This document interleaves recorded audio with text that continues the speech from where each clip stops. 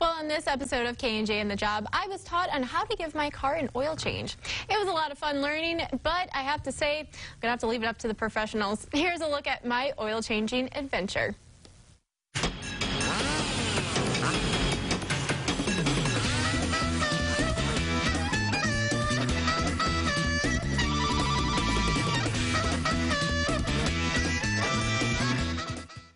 Well, right now I am here with Sean Gomez, and he is with Tom's Tire Pro.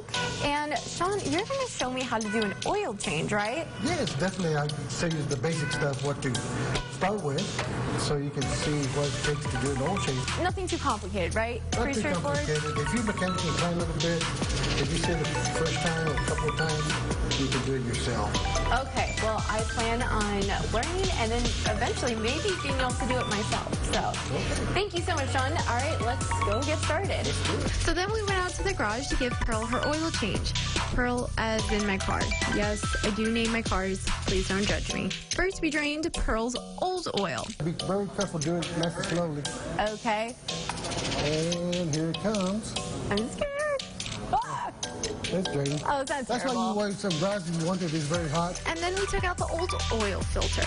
You got to make sure you get the right equipment. And I got to put in the shiny new one.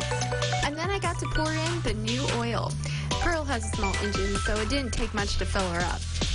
And then it was time to check my air filter. I may have lost a screw in the process. No pun intended. Uh-oh. Yeah. But after finally getting it open, we realized, hey, my air filter is kind of clean. It's clean, so you should still go one more oil change. I had a lot of fun learning how to give Pearl an oil change. However, I think I'm just going to leave it up to the professionals.